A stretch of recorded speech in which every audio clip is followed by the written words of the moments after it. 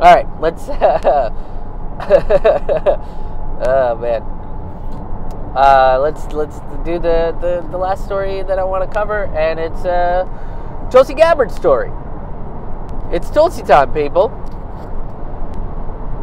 Haven't done a Tulsi Gabbard story in a little bit, but Tulsi wrote an opinion piece for The Hill recently, where she talks about calling out the U.S. intelligence communities for election interference, and it's an important piece. It's a well-written piece. I really enjoyed what she had to say, and it starts with her talking about the claims that Bernie's campaign is being hacked by Russia or whatever the fuck they're talking about now. And Washington Post, WAPO, apparently said that Russia's trying to trick people into criticizing the establishment candidates. These candidates are so perfect that you can't criticize them unless you're tricked into it by the evil, mean Russians who are force feeding you vodka and then saying that Joe Biden is also a racist like Michael Bloomberg, and saying that Amy Klobuchar is also a racist for putting an innocent black kid in prison for life for a crime he didn't commit, where she didn't have enough evidence to actually put him in prison for. And then Mayor Pete also does not care about black people in America because he fucked over a lot of poor, primarily black people in South Bend, Indiana. Nobody in South Bend, Indiana likes him, and for saying that Mayor Pete is a CIA plant that is a blank slate that'll basically do whatever these intelligence community tells them to do, and that's the Russians are saying that. Don't go out and do your research about these candidates to discover the truth of these things. Just listen to what the Democratic establishment is telling you and not the Russians. The Russians want you to think for yourselves, and we want to tell you what you need to think.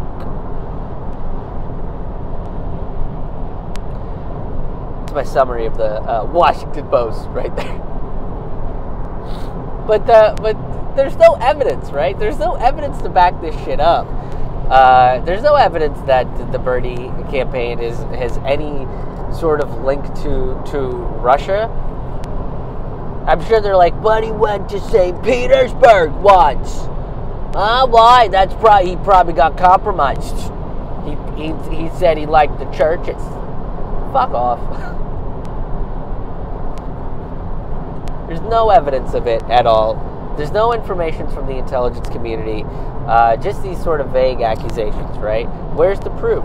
I mean, if you're going to make these big, large claims that Russia's here and they're infiltrating our election system, they're infiltrating our candidates, where's the proof of it? And they're like, yeah, but no, don't do that though, because asking for proof is a Russian trick. That's what it is. Proof was invented in the heart of the cold, snowy mountains of Russia, in a gulag underground, where they created this thing called proof, and not just listen to what the Democratic Party says because we're so nice.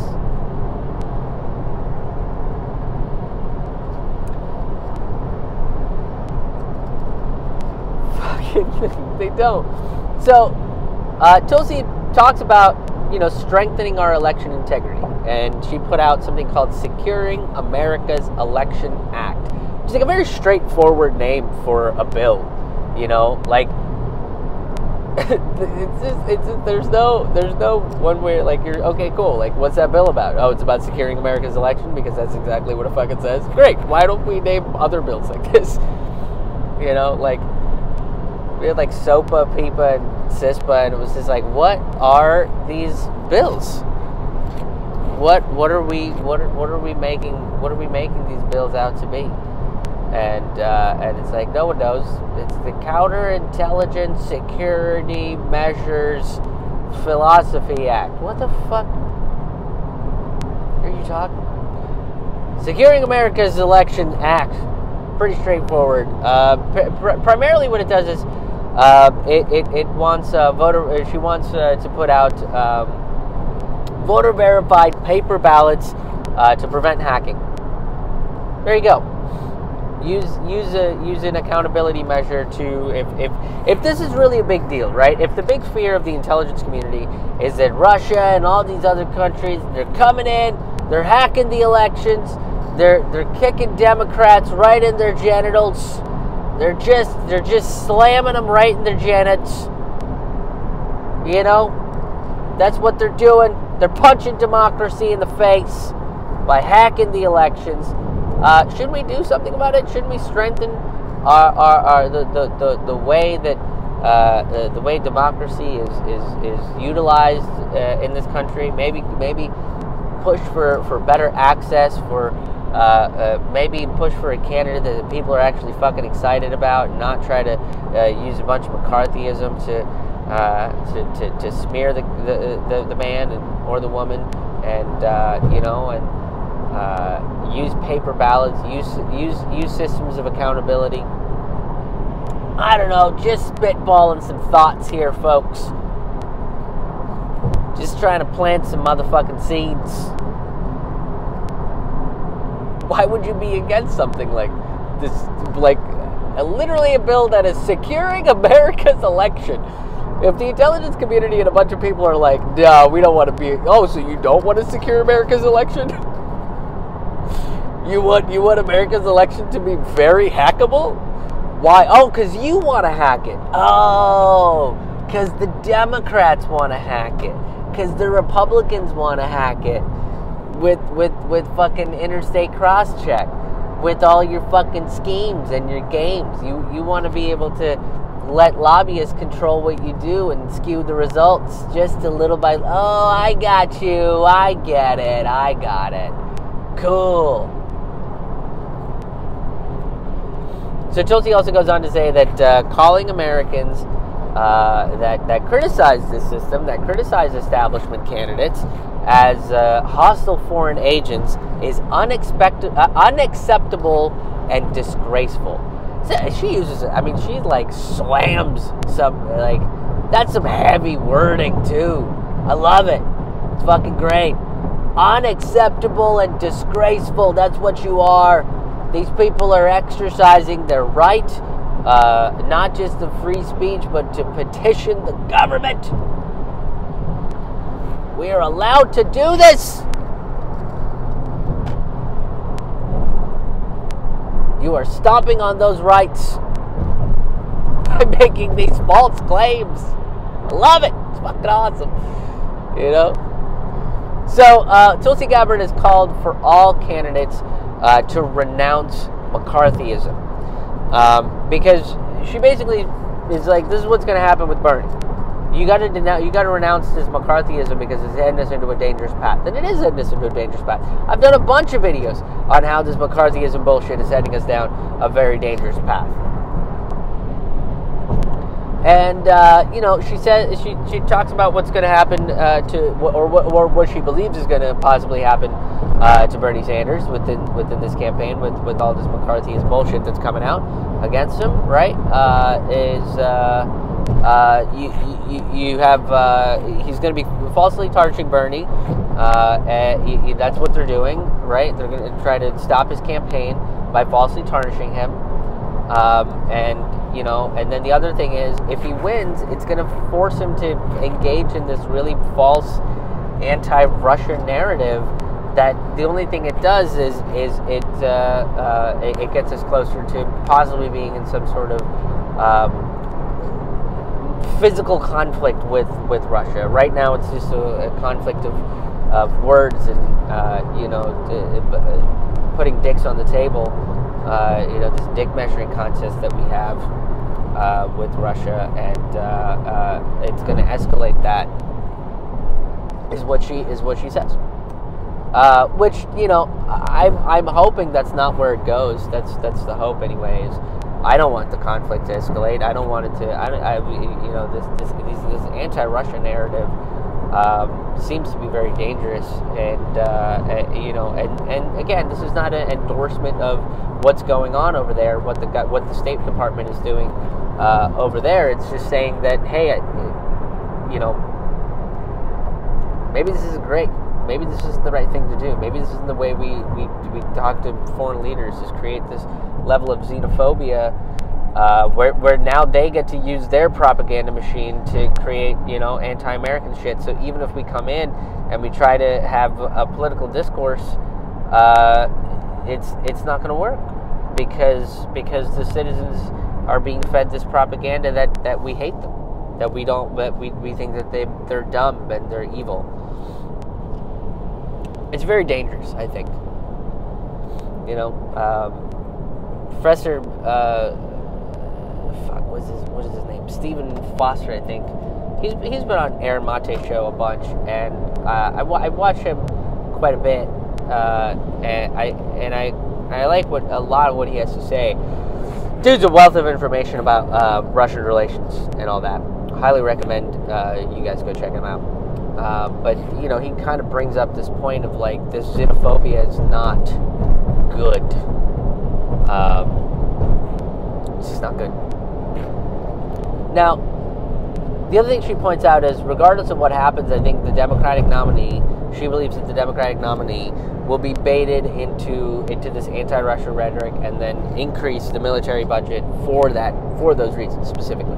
Right, the Pentagon already has like $700 some odd billion, and if we get closer, if that clock gets closer to midnight, if that doomsday clock gets closer to midnight, we're going to increase the military budget. The Pentagon is going to ask for more money and all that sort of jazz. So again, dangerous. I think it's a very dangerous thing to do. I don't think we need to increase our military budget. And more than that, too, one of the other things she points out, too, is, this McCarthyism and Russia baiting and all this other stuff is, it's really counterproductive, because that's all we talk about. That's all the narrative becomes. It's all what corporate media ends up talking about is Russia, Russia, Russia. McCarthyism, McCarthyism, McCarthyism. Who's an agent?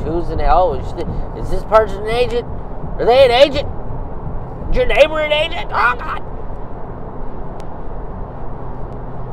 Hurry. Save them. Save them by putting a Biden yard sign or a Buttigieg 2020 yard sign. Save them. You got to save these people. She points out that that's what Trump did, and especially with somebody like Trump, it's kind of not good and dangerous and kind of scary, because he spent a lot of his presidency kind of fighting back against these anti-Russian narratives, and that he wasn't a Russian puppet. So he decided to be a strong man himself by escalating tensions with Russia, escalating tensions for war. You saw what he did with Iran. These are not good things. And the Democrats, are doing this, and they're kind of playing into his ego, right? And that's what they kind of did. Is like, they're like, oh, you're a Putin puppet. You're not even thinking for yourself. You're just Putin's bitch. That's what you are. And that gets into somebody that has the psychology that Trump has of needing to be the strong man, of needing to be the big tough guy in the room. That it's like, I can take everybody down right now. I can do it. I'll do it. Oil me up, and I'll take everybody down. So they played into that, and that's what the narrative became. Every decision he made was just like, how is this benefiting Russia? And we miss the point of what's going on. We don't focus on the right things. The only critique I have of Tulsi's article is that she doesn't really mention that the Mueller report proved Russiagate wrong. It debunked Russiagate. Aaron Mate wrote a great article in The Nation that I reference quite often, where he breaks it down and points out how the Mueller report really proves that everything that was happening with Russiagate was falsified. Everything that was happening with it was proven to be false. they really didn't have a case at all to prove that the Trump administration was being controlled or influenced by Russia. So this McCarthyist bullshit that we're running is just like the next level of what McCarthyism was going to become. But I do think this is a very important piece that she's written, though. And right now, she's the only candidate that is calling out something like this. It's calling out the McCarthyism within the Democratic Party. That is making the claim that, look, if you want this country to move forward, if you want people to come together, if you want less divide and more discourse, then McCarthyism is not the direction you go with it. It's a bad idea. It's going to create more issues than it's going to solve. She's the only candidate doing that. Everybody else, even Bernie kind of falls into the trap of, talking about the Russiagate stuff, or not talking about it specifically, but kind of playing into it a little bit. Even Andrew Yang did it. Even Andrew Yang went down the Russiagate line, and that was kind of upsetting and disappointing to watch. But she's the only one that kind of pushes back against the narrative. They tried to do this to her in October of 2019, if you remember. They tried to do this to Tulsi Gabbard, and they failed. It did not work. They weren't able to make it stick. And immediately after that, she was present in one debate, and then the DNC pretty much blacklisted her from everything else. So she wasn't on the debates for the mainstream media, right? And that's where most of the country unfortunately gets their news from. That's why it's important for alternative media to get more shares and more, like, spreading it around, sending it to people, and being like, hey, this is an alternative thought that you can listen to and see if you if this makes sense to you or anything. Like, that's what we need more of this country, because a lot of people I think too many people are probably getting their news from corporate mainstream media. So when CNN and MSNBC black out someone like Tulsi Gabbard, these sort of voices don't get heard as much. Her anti-war voice doesn't get heard as much. Her anti-McCarthyist voice doesn't get heard as much. And they're specifically making that happen. They don't want these voices to be heard. So this is sort of active censorship that we're seeing, and we have a candidate kind of speaking out against that level of active censorship. So, which I think is great. That's why I like her. One of the reasons I like her. Hey everybody. Thank you so much for checking out this video. If you enjoyed this video, please give it a like, give it a share. Make sure you are subscribed to all of my pages that you get updates when these videos come out. The Road Reflections come out kind of sporadically. The Dispatches come out every single Friday. And when Forkful of Noodles is released, they will be released on Mondays. So make sure you're subscribed to the channel, because I do put out a good bit of content. If you enjoy the topics that I discuss in any of these videos, you will probably enjoy my live stand-up comedy, because I talk a lot about these sort of topics in my live stand-up comedy. And I am right now on tour. I'm on tour right now, you guys. I'm on the road, heading across the country, getting ready to record my next hour, Politely Angry. But I have tour dates coming up in New Orleans, Louisiana, Biloxi, Mississippi, Memphis, Tennessee, St. Louis, Missouri, Des Moines, Iowa. We added Des Moines, Iowa to the tour. Moline, Illinois, Chicago, Illinois, Indianapolis, Indiana. And then I'm going to be recording my album March 20th in Washington, D.C., March 21st in Williamsport, Pennsylvania, and then April 2nd through the 4th in Pittsburgh, Pennsylvania for the Pittsburgh Fringe Festival. You can grab all of your tickets on my website at ramennoodlescomedy.com. That's RAMAN noodlescomedy.com. Make sure you snag those tickets, RSVP to those events, and come hang out with me. Come check out my live shows. Another cool thing is I'm also going to be opening for Lee Camp on his book release tour. And Lee is going to be coming all across the country. I have the honor and pleasure of opening for him. And we are going to be in Flagstaff, Arizona, Tucson, Arizona, Asheville, North Carolina, Greensboro, North Carolina, Atlanta, Georgia, Burlington, Vermont, Montreal, Quebec, Ottawa, Ontario, Columbus, Ohio, Pittsburgh, Pennsylvania, Cleveland, Ohio, Toronto, Ontario, and we're adding a bunch more dates as we speak. You can go to Lee's website, leecamp.com/schedule, and if you purchase VIP tickets right now, you will get a copy of Lee's book and a souvenir USB of his DVD for free with the purchase of a VIP ticket. So grab your tickets. What's everybody waiting for? You don't want to miss Lee Camp when he comes to your shows. Super fucking awesome to catch his shows. So make sure you are doing that. And another way to help and support shows like this, independent media, is very, very much dependent on people's support. If you have the ability to financially support this show, you totally can. A couple different ways you can do that. One is by becoming a patron over at patreon.com/KrishMohan. You can go to that go to the website, check out the details, what kind of rewards you get, what kind of goals you are helping achieve.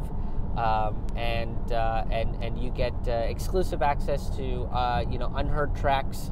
Once or twice a month, you get unheard tracks that aren't available on any album. Storytelling material, and some of the higher tiers also get free tickets to my live stand-up comedy shows, and audio to longer sets as well.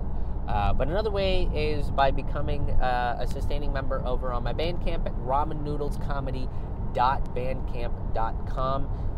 Starting at $5 a month, you get exclusive, unreleased collection of stand-up comedy and storytelling material.